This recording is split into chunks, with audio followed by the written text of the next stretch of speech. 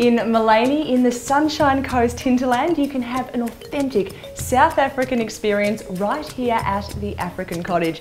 And joining us in the kitchen is your host, Matilda. Now, Matilda, obviously food is such a big part of the experience here, so we will come back to that in just a second. But firstly, talk to us about the tour to Africa that you run every year. Every year, September, we call it a gourmet safari because it is actually just all about food and wine and experiencing the different cuisines of South Africa. Amazing, and if you can't make the tour, then you can come to Queensland and have a piece of South Africa right here. Speaking of which, Matilda, tell us about these dishes that you serve here at the cottages.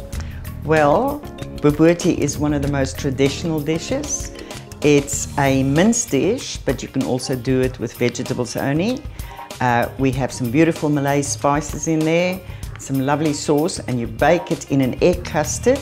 Melktert, an Afrikaans dish. It's like a custard slice. That's the potjie, oxtail potjie. It's cooked in, as you can see, the three-legged cast iron pot.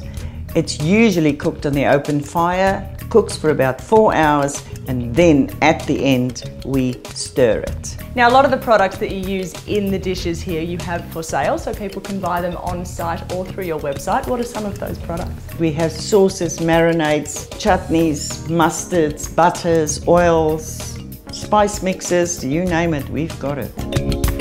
The intimate retreat is comprised of 4 self-contained properties that serve as standing showpieces of South African style. Enjoy an afternoon picnic under the shade of the property's 500-year-old fig tree, make the most of the retreat's handy in-house massage service, or unwind on the balcony with a glass of wine. So start planning your trip to Maleny by booking a stay here at the African Cottages.